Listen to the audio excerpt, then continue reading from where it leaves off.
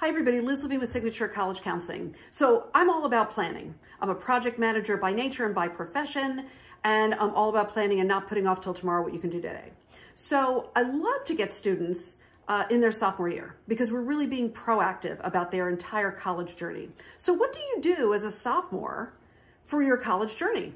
Well, there's several things you can do. First of all, you should always be cataloging your activities and you should be drafting your resume. I have many blogs written about that. By all means, go on my website and take a look.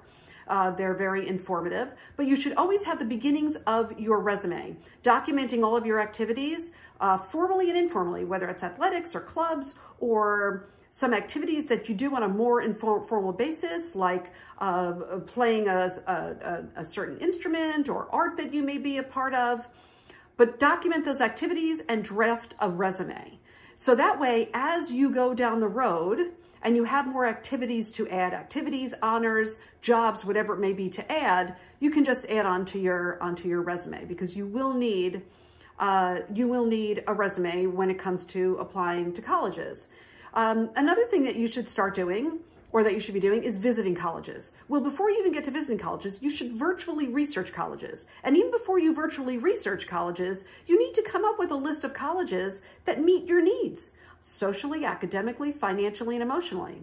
So I have a college search questionnaire that covers about 50 or 60 different touch points, but you need to look at each of these categories, socially, academically, financially, and emotionally, of what it is you require, desire, want in your college experience, because that will help you then pick that initial list of colleges, and then you can go ahead and virtually research them. So these are all things that happen during sophomore year. What else should you do during sophomore year? Keep up with your studies, okay?